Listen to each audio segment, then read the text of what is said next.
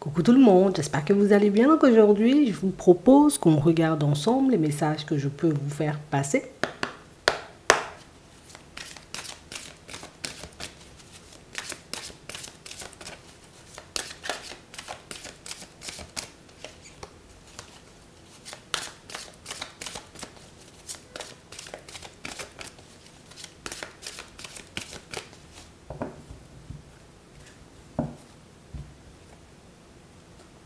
Appuyez sur vos acquis et vous ferez la paix avec votre histoire.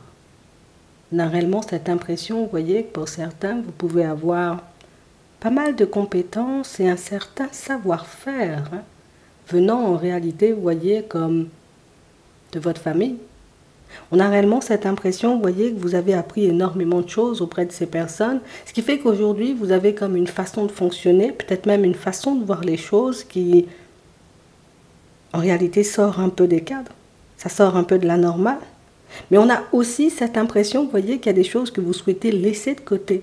Alors tu vois, dans la famille, il y a eu pas mal de choses positives, il y a eu énormément, tu vois, peut-être de bons moments, mais on parle aussi, vous voyez, de choses un peu moins drôles et de choses qu'on essaie de laisser de côté. On nous dit ici, plus tu feras la paix en réalité avec ce que tu as vécu, plus tu feras la paix en réalité avec ce que tu as traversé de manière générale dans ta vie, c'est un certain savoir-faire, on va dire comme une certaine façon de fonctionner qui pourra t'avantager, parce que c'est comme si on nous disait ici, le passé va réellement énormément te servir par la suite. Ce que tu as appris, ce que tu as vu, ce que tu as vécu, on a l'impression que c'est ici que tout démarre, c'est ici que tout commence.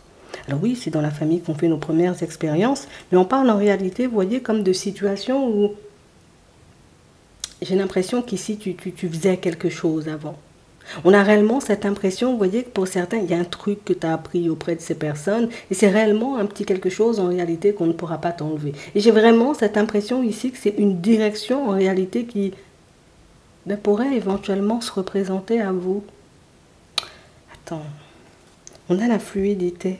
En dansant avec les situations difficiles, vous rencontrez les bonnes personnes et vous attirez de l'aide. Non, ici, pour certains, vous avez appris quelque chose. Vous avez, vous voyez, comme, je ne sais pas, il y a une compétence, il y a quelque chose que vous maîtrisez en réalité, vous voyez, comme dans votre famille, il y a quelque chose en réalité qui pourrait devenir votre présent et votre avenir. On voit en plus que ce sont des directions en réalité, vous voyez, que vous pourriez emprunter, des chemins en ce moment sur lesquels vous êtes en train de travailler, de réfléchir pour certains, mais dans ton passé, il y a quelque chose qui peut te permettre de créer l'avenir ou en tout cas de donner à ta vie comme une autre tournure. On va regarder ça. Ouais. Il y a un truc qui se transmet, on va dire, comme un peu de génération en génération. Mais pour moi, c'est vraiment quelque chose, tu sais, de rare. Un quelque chose que personne n'a et un quelque chose en réalité qui pourrait énormément te servir pour la suite. Je ne sais pas pourquoi ça insiste, il faut que tu le gardes. Je ne sais pas ce que c'est. Ça peut être aussi un bijou ou un objet ou éventuellement, tu sais, comme il y a un truc. Il y a un truc dans ton histoire sur lequel tu devrais te poser et c'est un truc en réalité qui pourrait t'aider à faire la paix, mais c'est aussi un truc qui pourrait t'aider, tu sais, comme à réaliser que il n'y a pas eu que du mauvais. Il n'y a pas eu que du mauvais, il y a eu du bon, tu vois, pour certains, dans certaines situations. Alors peut-être oui, peut-être que dans certains cas, ça a été un peu plus complexe, mais on nous parle que de manière générale, il y a un truc que tu maîtrisais. Et un truc que tu as laissé. Et j'ai vraiment cette impression ici que tu en as besoin. Ou en tout cas, tu en auras besoin dans les prochains temps. Donc on parle réellement pour moi de situations, vous voyez, pour certains où le passé, il revient au présent. Et c'est réellement un passé en réalité qui fait que tu clôtures un cycle. Tu laisses de côté, tu sais, comme toute une partie de ta vie pour partir vers autre chose. Et toi, tu penses en réalité être en retard. Non, non, non, non. Non, il n'y a pas de retard en réalité. J'ai l'impression que tu es pile à l'heure. Tu es pile à l'heure en réalité pour ce qui est en train d'arriver pour toi. Et j'ai vraiment cette impression que le côté où je dois faire la paix avec mon histoire, je dois me réapproprier, on va dire, comme un certain savoir-faire. Mais je ne sais pas c'est quoi ce savoir-faire là, mais il y a un truc. D'accord? Tu maîtrises un truc à la perfection et j'ai vraiment cette impression ici que c'est quelque chose qui, je ne sais pas, je crois que c'est ce que tu cherches. C'est réellement ce que tu es en train de chercher. On a vraiment cette impression, vous voyez, que pour certains, alors oui, bon, déjà, Le passé, le fait de le nettoyer, le fait de le réparer, c'est quelque chose qui va me permettre, tu vois, de basculer sur un cycle beaucoup plus positif. Mais j'ai vraiment cette impression ici que pour certains, vous cherchez une solution, vous cherchez une nouvelle direction, mais la nouvelle direction, elle est dans le passé. On a la tranquillité, on a les projections. Vous y avez déjà pensé, sauf qu'éventuellement, vous voyez, on a réellement cette impression que personne ne vous suivait, ou en tout cas que personne, en réalité, je ne sais pas si c'est une direction, tu vois. Comme si les personnes, elles étaient un peu réticentes, et j'ai réellement cette impression, en réalité, que c'est quelque chose qui... Tu cherches une voie, tu cherches ta voie, mais en fait, ta voie, tu l'as déjà. On a juste besoin, vous voyez, comme d'aide, on a juste besoin comme d'une main tendue, en réalité, pour certains, pour qu'on puisse le mettre en place. Cette main tendue, en réalité, elle va se présenter. Et c'est vrai qu'on a l'impression que c'est, j'ai envie de te dire, c'est le combo parfait. C'est le combo parfait parce que je fais la paix avec moi-même, je fais la paix avec mon histoire, je trouve ma mission de vie ou une nouvelle direction dans laquelle je pourrais totalement m'épanouir. Ici, pour certains, on va vous passer, vous voyez, comme des informations en rêve. Et ce sont des informations en réalité qui sont, j'ai envie de te dire, c'est hyper important, il faut que tu le gardes.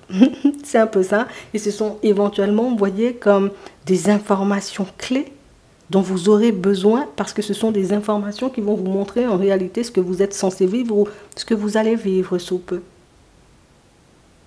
Donc, il n'y a pas tout à jeter. Vous pensez en réalité qu'il y a tout à jeter, qu'il y a tout à refaire, alors qu'il n'y a pas tout à refaire. Il y a énormément de bon dans ta vie, sauf qu'on a réellement cette impression il faut qu'on le mette en lumière pour moi, ou il faut qu'on me le montre, il faut qu'on me le dise pour que je puisse en prendre conscience. Pour d'autres ici, on nous montre, vous voyez, comme votre situation professionnelle qui va prendre une tournure, j'ai envie de dire, un peu plus évidente. Et quand je dis un peu plus évidente, c'est jusqu'à maintenant qu'on était un peu perdu. D'accord? J'étais un peu perdue, je ne savais plus forcément où me situer. Il y a comme un environnement pour certains que vous souhaitez quitter. Et c'est vraiment cette impression, vous voyez, qu'il y a autre chose qui m'appelle. On a l'impression que vous appelez, vous êtes appelé à aller ailleurs, ou en tout cas à vous retrouver ailleurs. Et là, c'est pile l'heure. Et on a vraiment cette impression ici que c'est une personne qui te pousse à y aller. On nous parle d'une amitié, donc une personne, vous voyez, que vous avez éventuellement peut-être l'habitude de côtoyer, ou en tout cas une personne en qui vous avez une confiance, et une personne qui t'ouvre les yeux sur quelque chose qui fait que ça me fait tilt en fait. On a de la communication, et on a une communication éventuellement qui, ça te change en fait, ça change ta vie. On a la famille et on a l'enfermement. Pour certains, vous avez laissé certains projets, même certaines idées de côté éventuellement parce que je ne savais pas comment ce serait accueilli. Je ne savais pas en réalité comment les personnes allaient réagir à ça. À ma nouvelle envie, tu vois, à ma nouvelle façon de voir les choses, mais aussi à ma nouvelle façon de vivre. J'ai l'impression que tu es sorti là encore des cases, donc pour te montrer éventuellement qu'il y a quelque chose qui t'appelle, tu es sorti des cases pour aller vivre comme personne ne veut vivre. Tu es sorti de ta zone de confort et aujourd'hui, tu commences à faire des choses que personne ne veut faire. Et en réalité, une fois qu'on voit le faire, ça devient totalement différent. Ah ben ouais, peut-être qu'il faudrait refaire le truc. Tu sais, tu te souviens, quand on était petit, il y a un truc. Il y a un truc ici pour certains et c'est une très belle possibilité. Et on voit que c'est une possibilité, tu vois, qui va se mettre, on va dire, comme sur votre chemin dans la journée, et on parle réellement pour moi d'une situation où c'est l'opportunité pour toi de changer de direction professionnelle. Ce sera l'opportunité pour toi éventuellement comme de casser un schéma ou un karma éventuellement comme familial où vous avez énormément de choses entre les mains tous, mais j'ai réellement cette impression que très peu ont le courage éventuellement comme de l'utiliser. Il faut que je te le dise. On a l'enfermement, on a l'évolution, on a le changement. On a la victoire, on a les démarches et en plus ça fonctionne. C'est vraiment ça. Et j'ai réellement cette impression ici, vous voyez, que pour certains, c'est parce que vous vous retrouvez à la croisée des chemins, c'est parce que vous êtes à une période, j'ai envie de dire, décisive de votre vie professionnelle et de votre vie de manière générale, que il y a des choses éventuellement de ton passé, et ce sont des choses positives, et ça peut être aussi des personnes de ton passé et des personnes hyper positives, tu vois, qui se repointent, d'accord, qui se retrouvent à nouveau sur ta route, histoire de te montrer que à cette période-là, quand tu fréquentais cette personne, tu faisais quelque chose. Quand cette personne-là, elle était dans ta vie, tu avais une façon de voir les choses. Quand cette situation-là, elle était dans ta vie, j'ai l'impression que c'est comme tout plein de choses en réalité qui remontent pour vous donner, tu sais, pour vous redonner plus, vous voyez, comme un peu d'énergie et pour vous montrer que C'est pas la fin. C'est pas la fin et crois-moi, il y a des choses à vivre. Hein. J'ai réellement cette impression ici qu'on vous appelle comme à être ouvert et ouverte. Oui, ouvert et ouverte au cours de cette journée parce qu'ici, il y a pas mal d'informations, on va dire, comme à récupérer et ça vient des personnes les plus proches de vous. D'accord? Donc pour moi, ce sont beaucoup d'encouragements. Pour moi, ce sont énormément, vous voyez, comme de mises en lumière et des mises en lumière qui vous permettent, vous voyez, comme de prendre la route un peu plus sereinement. Tu retrouves une stabilité et on a réellement cette impression que tu es inspiré et guidé à le faire. Donc il y a un truc. Hein. C'est sûr, il y a un truc. On a du retard, on a le retour, on a la jalousie, on a l'étranger, on a la famille, on a la naissance. Et j'ai vraiment cette impression ici que c'est...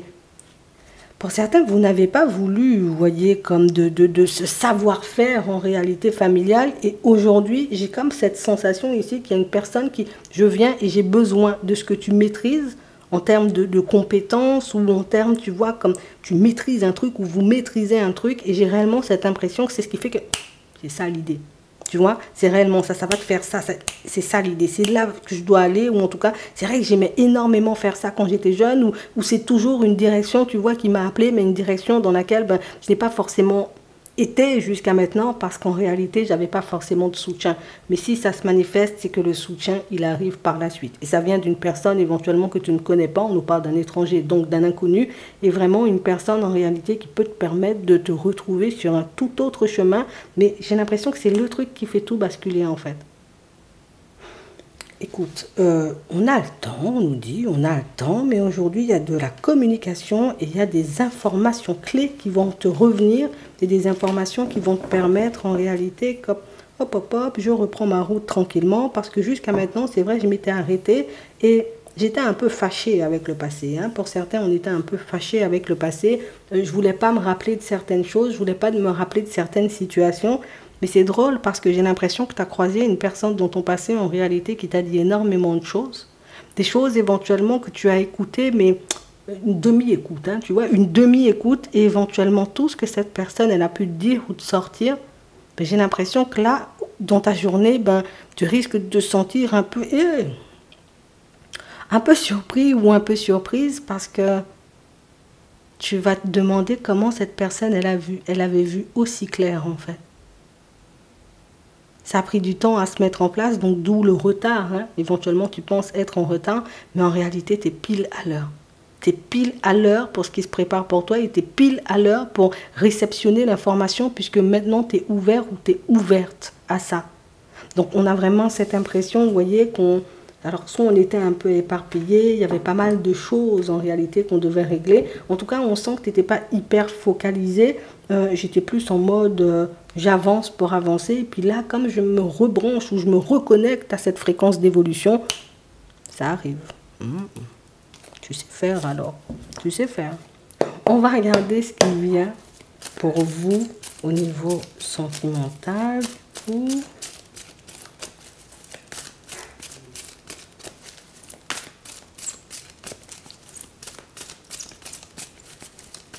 Alors, on a l'élévation et on a le karma. Tu vois, ça revient ici. Hein. J'ai vraiment cette impression qu'il y a des choses qui reviennent, mais ça ne revient pas pour rien. Si ça revient en réalité, c'est qu'il y a quelque chose, on va dire, comme à comprendre de la situation pour que tu puisses avancer. Et j'ai réellement cette sensation, vous voyez, que pour certains, ce sera, là encore, tu vois, l'opportunité de laisser un certain schéma ou en tout cas une certaine situation derrière vous, une relation, vous voyez, comme un peu yo-yo. Donc on peut avoir une personne, tu vois, qui fait le va-et-vient dans ta vie et une personne qui redébarque. Mais cette personne qui redébarque, c'est pas pour rien, c'est que cette personne, elle a une information à te faire passer et on a vraiment cette sensation ici que c'est une information dont tu as besoin pour avancer. C'est vraiment ça. On a quelqu'un qui tente une réconciliation ici. Hein. On va te demander, tu sais, comme d'écouter ton intuition, d'accord, tout au long de la journée, mais aussi lorsque cette personne, on va dire, comme va retenter sa chance à tes côtés. Hein. C'est vraiment ça. Parce que c'est vrai que ça n'a pas été très, très, très agréable parce qu'il y avait beaucoup de périodes froides entre vous. Et c'est vrai que, écoute, ça reste une opportunité. C'est vrai qu'il y a eu beaucoup de peine parce que ça n'était pas toujours tout beau et tout rose. On a des cancers, des lions et des vierges, on a aussi des capricornes, des verseaux et des poissons. Et c'est vrai, il y a une alchimie, il y a une attraction de fou entre vous. Et j'ai vraiment cette impression, vous voyez, que pour certains, c'est ce qui vous fait douter. C'est vraiment le côté où c'est vrai qu'il y a ça entre nous, mais c'est vrai que les coupures ou les séparations, ben, elles sont plutôt rudes, tu vois, comme à encaisser. On a des béliers, des taureaux et des gémeaux, et on nous montre ici que vous vous retrouvez comme dans une situation où la guérison, elle est effective hein, par rapport à une situation du passé, ce qui vous permet de partir vers un changement. Donc là, de partir vers un nouveau départ. Tu sais, c'est comme une triangulaire sur laquelle ben, je suis en train de fermer la porte à la triangulaire ici. Ouais.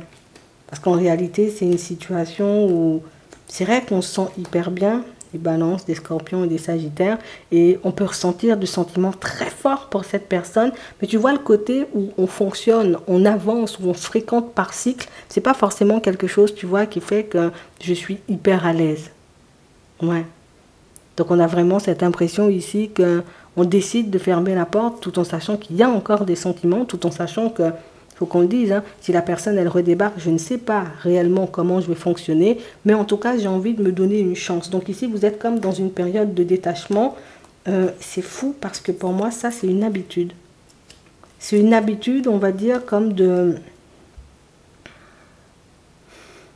En fait, vous appréhendez énormément le fait de passer à autre chose parce que la personne, elle a l'habitude de débarquer dans ce genre de moment.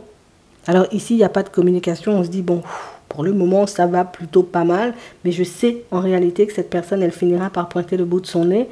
Et j'espère grandement, tu vois, sincèrement, que je serai déjà passée à autre chose ou que j'aurai déjà guéri parce que il y a comme une peur de retomber, vous voyez, comme dans des schémas, d'où la paix, tu vois, avec certaines situations.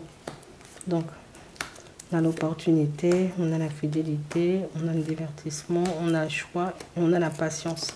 C'est vraiment ça.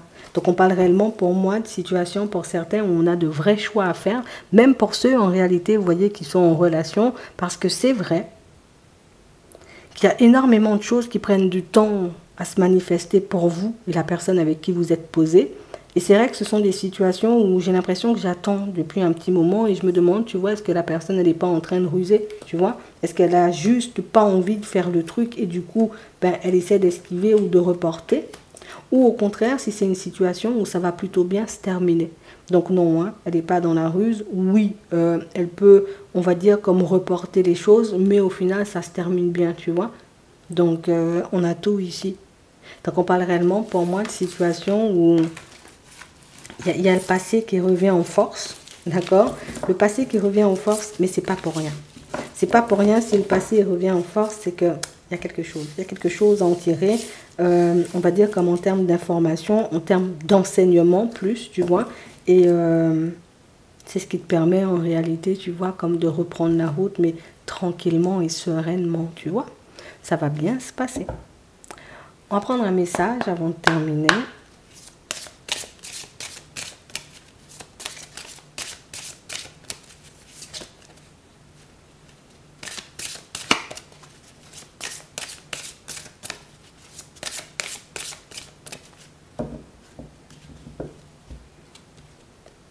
Ok, vent de prospérité, utilisez votre magie. T'as un truc, hein. Dis-moi ce que tu veux, t'as un truc. Il y a un savoir-faire, il y a une compétence, il y a une connaissance, et c'est un truc éventuellement que j'ai l'impression que c'est ça ta voie, alors que tu es en train de chercher la voie depuis longtemps. Et pour certains, ici, on parle réellement pour moi de situations où vous risquez de trouver la voie dans pas longtemps. Voyez la bénédiction dans la situation actuelle. On a la liberté. Donc on parle réellement pour moi d'une direction qui pourrait vous apporter la liberté, j'ai envie de dire, ou en tout cas l'indépendance que vous êtes en train de rechercher activement en ce moment. C'est vraiment ça. Donc ici on a des énergies, on va dire, très positives et des énergies en réalité qui te permettent de... Je clôture le passé, je prends ce qu'il y a à prendre, je continue d'avancer et en plus je me construis, mais sur des bases. Une fois que tu auras posé les fondations, là, ça ne va plus bouger.